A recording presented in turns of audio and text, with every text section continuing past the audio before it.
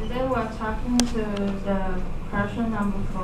How can we survive the above natural disasters? As a result, people are always feeling how life is so valuable when they are in disaster. As they thought they are dying, they will help each other because they don't want to see other people die, and they don't want to die as well. So they will cooperate. The stranger become family. The enemies become true friends. The only way to survive in the disasters is to help each other.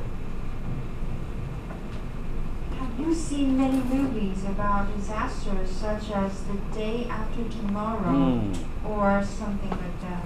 You can notice that the people will help each other during the trouble.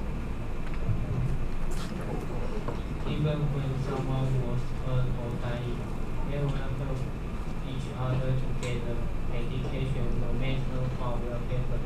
So though we think that the world will survive during disaster is to cooperate.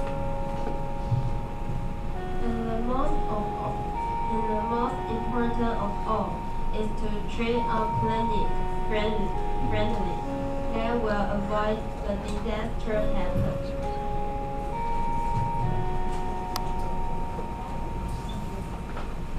Thank you for your listening. Good job. Thank you.